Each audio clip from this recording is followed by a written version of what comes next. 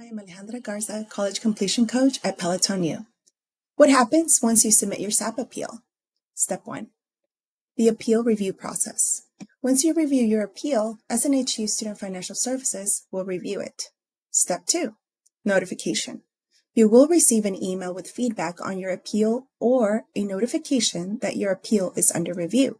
Make sure to check your SNHU email regularly for updates.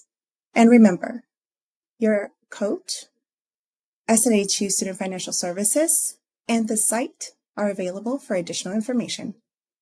Thank you.